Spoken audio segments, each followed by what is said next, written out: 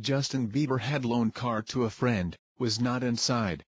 1 month after being involved in a roadside incident that involved the death of a paparazzo, Justin Bieber's infamous Ferrari has again tangled with the law.